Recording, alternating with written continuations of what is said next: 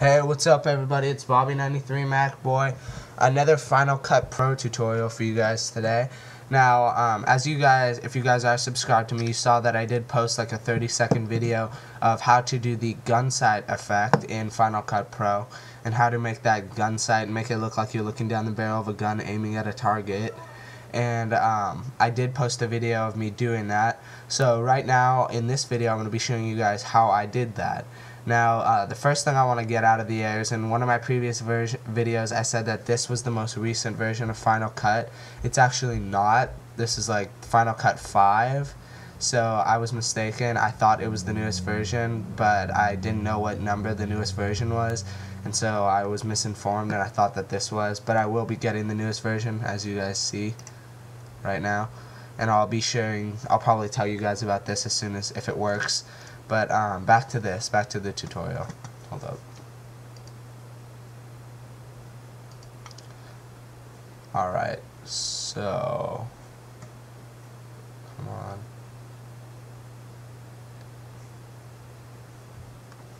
Alright, so the first thing you're going to want to do is get your clip. Now, I got a pretty small clip because I didn't want to have to wait for it to render, but before I had this whole 30-second clip, and that's what you guys saw on YouTube. So you take your clip that you want and you insert it into the timeline. Now, as you guys see, let me delete the audio from this. Sorry, I'm kind of like sick right now, so if you guys can, if I sound a little weird.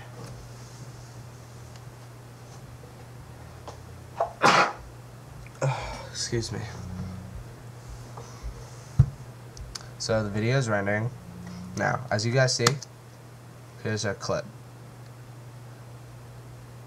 So when you're filming for your, the effect, or whenever you're doing your filming for whatever clip you want to use the gunsight effect on, make sure that you are moving the camera around, because the camera is what is going to be looking like it's the gun.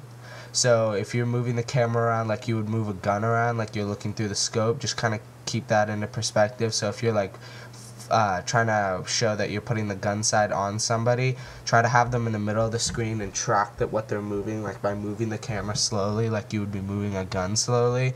That way you will have a more realistic video clip.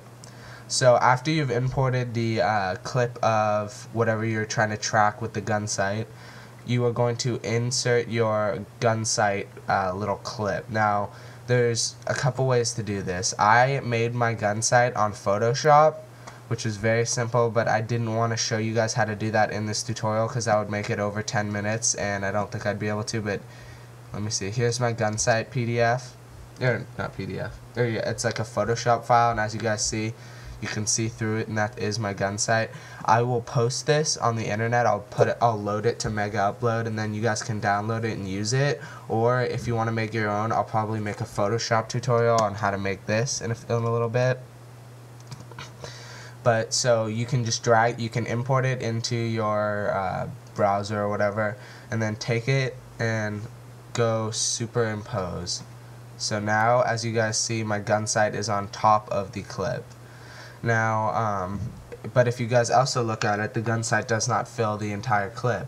So in order to make it completely cover this entire clip, and you can also make it a little bigger than the clip so it looks like you're zooming in on the gun, you have to click on the clip inside your timeline and double click it, and it'll bring it up in the oh crap, what'd I do? Oh, you double click it, what the hell? Oh, you right click it, sorry, and then click open in viewer, and then it will open it right here, and then you go to motion, I think, and then you go to scale and make it however big you need it. So I'm gonna have it about here, actually no, about here. So 167, and if you have multiple clips and you want to put it over multiple clips, just always use the same one to be consistent, and then you can click out of that, I guess. Now you go to render all,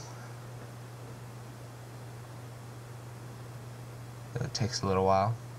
This is fairly simple if you guys have the Gunsight. You can make your own Gunsight, and I'll show you how to make it and how to do different variations or whatever with it.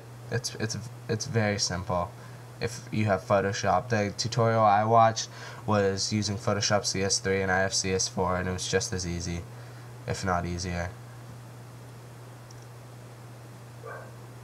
Alright, there you go, 100% now if you watch this.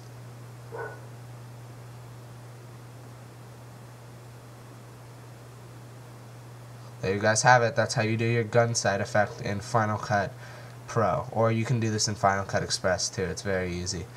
Alright, thank you guys for watching. This is Bobby93 MacBoy. I'll put the link, the mega upload link to to download my Gunsight in the description. So thank you guys for watching. Please make sure you rate and comment, even if it's just good job or thanks, or if you don't like it you can comment too. I mean, I'm open to criticism. Make sure you rate. Rating is the easiest thing. Just click 5 stars while you're watching this, and then if you guys do like my videos and you like my tutorials, make sure you subscribe. So thank you guys for watching, and I'll see you guys next time. Peace.